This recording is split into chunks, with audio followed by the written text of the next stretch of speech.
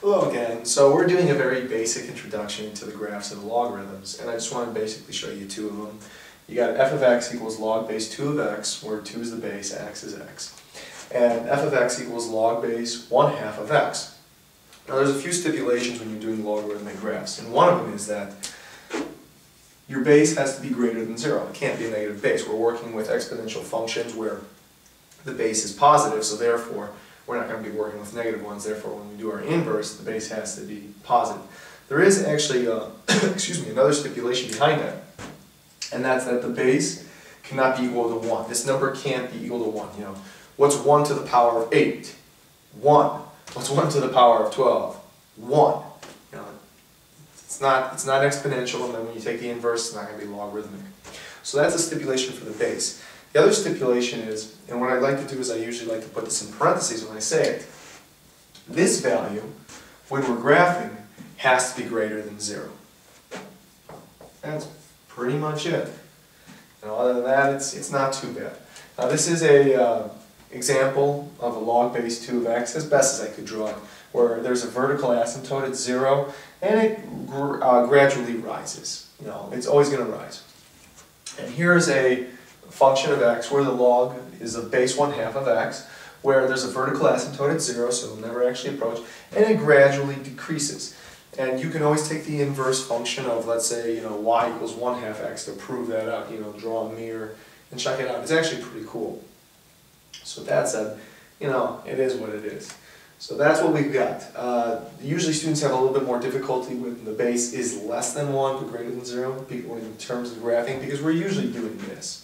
Now, there are a few other things that I want to point in mind. I'm not going to sit here and I'm going to graph them because I've already done lessons on that. And you could look at actually similar lessons, and it's very similar to the absolute value graph. It's very similar to quadratic graphs. Let's say I were to add another number afterwards, you know, like plus 2. What would that do to either of these two graphs? And what it would do is it would shift it up. It would shift it up 2. Or it would shift this one up 2. Same thing if I subtract the 2. If I subtract 2, then what happens is it goes down 2, it goes down 2. But that's assuming that the subtracted or the added 2 is after the logarithmic function.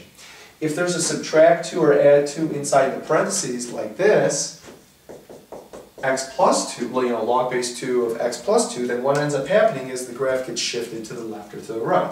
If the number is positive, it gets shifted to the left. If it's negative, it gets shifted to the right. Like a quadratic, yes, exactly, like a quadratic graph, if you're actually familiar with that.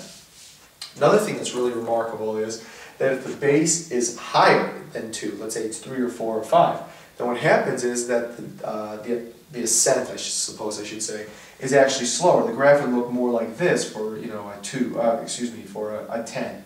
Conversely, you know, like, well, let's say here's log base 10, log base 9, 8, 7, 6, and here's a 2.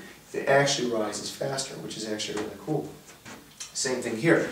If I actually use a lower number closer to 0, what ends up happening is that the graph is sharper along here.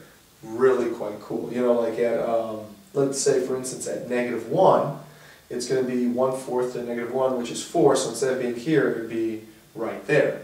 So that's really cool too. Now the problem is that students don't really know how to graph, they don't understand what's going on. What I tell them is, as long as you keep this in mind, it's not terribly difficult. You take the base of f of x equals x. Basically what you're trying to do if you're making tables is you say, okay, 2y equals x. Substitute in values for y, and that will give you the x value. Or in this case, it's, you know, 1/2 to the y equals x. That's essentially what we're doing when we're graphing logarithmic functions. Same thing. If I put a coefficient, or I suppose a multiplier in front of my logarithmic function, then it increases the values by whatever that is. So if it's 2 times log base 2 of x, I first do this, and then I multiply those values by 2. It's pretty cool. Absolute value would look like this. If it was, you know, 2 subtracted by x, then it would be a mirror of x minus 2, so it would go like that. Well, this one isn't x minus 2, so it's not a mirror. But anyways, it's pretty cool. You can go ahead and try it out, plug them in, but I'm not going to sit there and do them. They're actually a little bit more difficult to do by the table. They're not really, but they're more cumbersome. You have to sit there and you have to plug in values for y and figure out what your x is. But yeah, that's really cool. That's like a very quick summary on inverse functions. On logarithmic functions, inverses of exponential functions. So remember, if your base is greater than 0 but less than 1, you're going to get this kind of movement. And if your base is greater than 1, then you're going to get this kind of movement on a logarithmic graph. And then, if there's a number inside the parentheses, it's going to shift to the left or to the right. If there's a number outside, +2 or -2, it's going to go up or down. If there's a multiplier, that's going to, you have to multiply all those values by whatever that is, all that good stuff.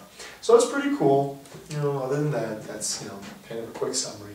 Most students, I don't think, usually do this. They don't usually work with logarithmic graphs when they first explore them. But just in case you were wondering, what you can do with them.